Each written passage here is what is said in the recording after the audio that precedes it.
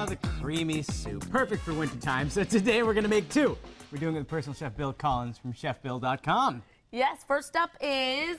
First step up is a potato leek soup. Okay. And it really is a classic. And of the two soups we're doing today, this is a lighter soup. But the fact that it's creamed, or I should say pureed, makes it look like a heavier, richer soup.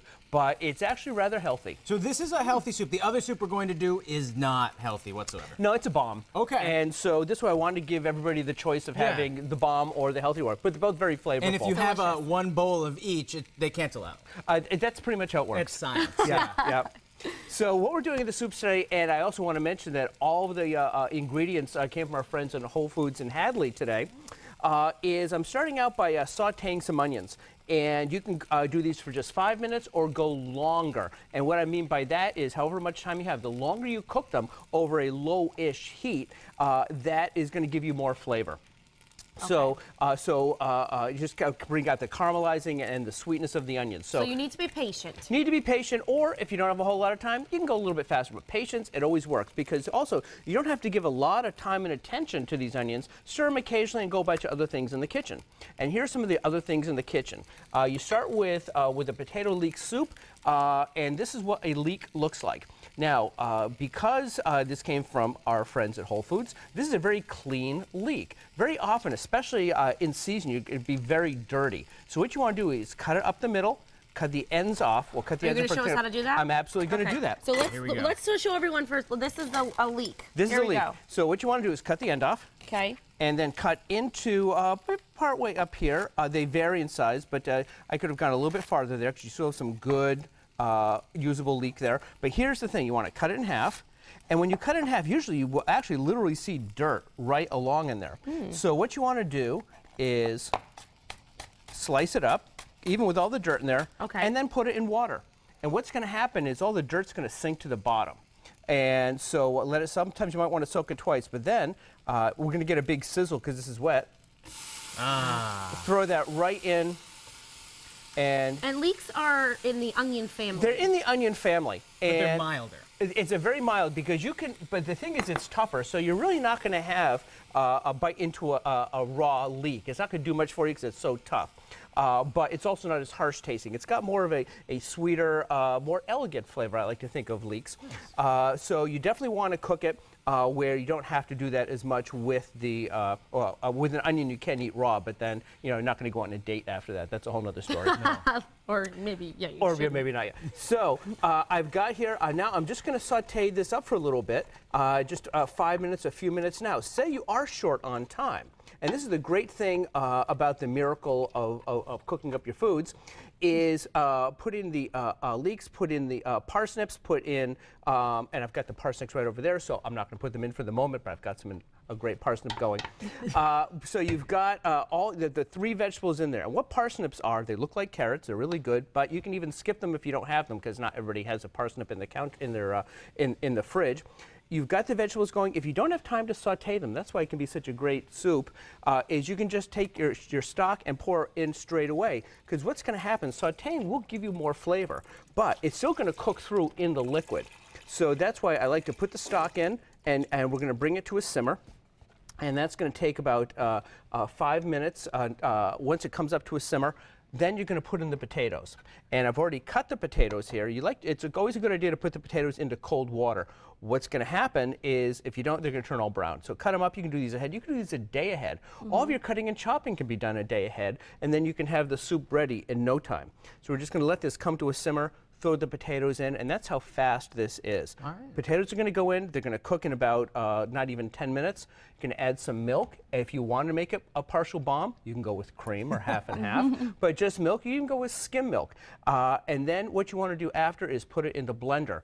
You can use an immersion blender. You can use a regular blender. You can use a food processor. If you don't have any of those, you can use a potato masher. It's not going to be as smooth, but it's going to mush everything up, and you can works out real well. Well, Chef Bill, we're going to let this simmer up, and then we'll finish this soup, but also get your recipe cards out, because we're also going to show you how to make a broccoli cheddar kielbasa soup. We are back in the kitchen with personal chef Bill Collins from chefbill.com. Now we're making broccoli cheddar kielbasa soup. Earlier we made the potato leek soup. Yes, and we got the healthy one out of the way early. And what we're doing now, what I've done is I've cooked up some more onions, and I've gone one step ahead here, and that is I've made a roux. And roux, as we all know, is French for road. I have not made a road. And nor have you hung out with Winnie the Pooh's friend. That's exactly it. Tigger? No, roux. Roux, I know, I was testing you.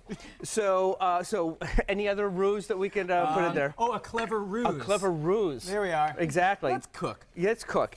This particular roux is butter and flour. Okay. And so what a roux is 1-to-1, 1 part butter, 1 part flour. So I put the onions in, cook them up a little bit. I cook them up in the butter, and then I put the flour in. Yes. Can I interject real quick? Please do. RuPaul. Oh, thank you. Oh, there's a good word. That's a now good we're done roux. with the roux jokes. I hope so. Now that's milk you just poured in. I just put in some milk, Okay. and I'm putting in some half and half. And you used whole milk for I this? used whole milk because since we're going with half and half and and butter, why not? Yes, let's go for the full gusto. Exactly. So now, now the steps after this are very simple. I'm going to bring this to a simmer, and you don't want a full screaming boil, but a nice gentle simmer. I'm going to add the broccoli, and the broccoli I didn't pre-steam it, pre-cook it, boil it, and I'm using fresh, not frozen broccoli. A lot of folks, a lot of recipes will say, why not go with frozen broccoli? I think it's a little too waterlogged and the texture can get kind of funky. Even though it's all going to be mushed up later, I prefer going with the fresh, and it's available all year round. So this is about to come to a simmer. You see it's quite hot. I want to talk about the broccoli for a little bit. You see little chunky bits in here. What I've done is not only am I using the florets, which is the floury part of the broccoli, I'm also putting in some of the stem. If you use the stem, and you don't have to because you can also buy just the crowns, which is, we don't know, a crown is a bunch of florets. That'll be on the quiz. But if you go with just a crown, that's fine. If you use the whole thing, use the stems, cut them small, but also peel them. Because if you don't peel them, you're going to get a lot of grainy things between your teeth. So Now, why do those have a lot of flavor in them? Is that why you want to use them? It does add more, yes, because you're still going to get some more flavor out of this. Okay. So now, you see, it's already come to a simmer. I'm going to put my broccoli in, and If we were to pre-steam it, would that speed up the cooking process? Yes, it would speed up the cooking process, but I think you would also lose some of the flavor in there, and that's the thing. I'm cutting this in half just so it can all be pretty much submerged here. Usually I would do this in a stock pot, but I'm doing just a smaller volume here, and it would all be covered. But to get back to your question, that's why even though it would be faster to cook, because it's already cooked, you throw it in, you're not going to get as much broccoli flavor. And as it is, it's not a heavy hit-you-over-the-head broccoli flavor because it mixes well, and we've got the cheddar cheese here.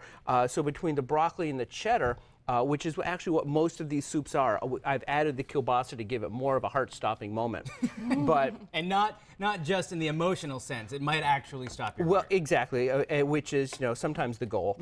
But no, because it's a very rich, believe me, if you're talking about a comfort soup for winter, this is the one. Oh, broccoli cheddar always hits the spot. Exactly. So now here's the longest part of the process. This is going to take about 20 minutes for the broccoli to cook through because these stems really are rather dense. Even when you cut them down, the stems up there.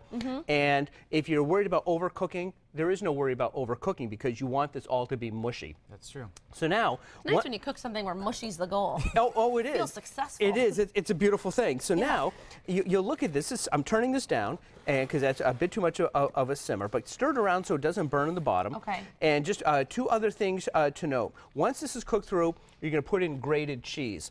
And I'm sorry, before you put the grated cheese in, you're going to mash this up. Just like the other soup, you've got two choices. You can go with just a masher, which I've done with the soup here, and that gives you some texture. You've got bits of broccoli in there. Otherwise, if you do just want just a pureed soup, put it in the blender. Okay. But it's easier, faster just to put it in with the masher and break it up. And then when you go to put the cheese in, put it in handfuls at a time. Don't dump it all in because that way you might end up with a big clump of cheddar. Not a bad thing, but this way. Heart-stopping Broccoli moment, and though. clump of cheddar.